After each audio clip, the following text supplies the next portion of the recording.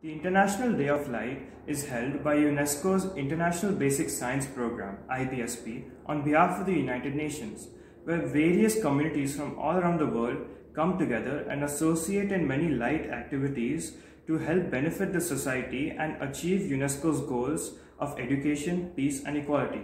A prime example of this is the laser, which is a scientific discovery that helped benefit the society in fields of education and communications. This year's theme is Light in Our Lives, and through the efforts of UNESCO, the International Day of Light helps in bringing about various new activities and events, each raising awareness associated with the theme.